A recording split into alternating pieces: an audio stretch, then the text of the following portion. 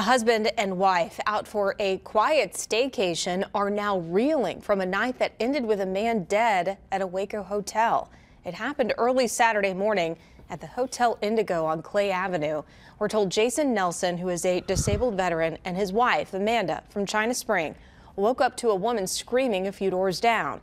Nelson says he approached the room where he heard screams that a man was going to kill a woman. That's when we're told he went back to his room and grabbed a pistol and knocked on the door. Authorities say a man met him at the door, cursed at him, then went back inside.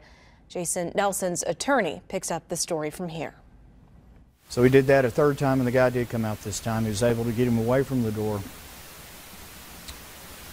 Jason tried to calm him down, talk him down, and the guy started assaulting Jason. Actually picked him up by his neck, threw him against a wall, and was starting to assault him, and then reach for Jason's weapon.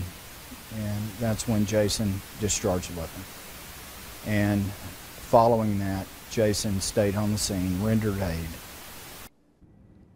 Waco police have not released the identity of the man who was shot. And by the way, Jason Nelson finished behind Congressman Pete Sessions in the March 2022 Republican primary.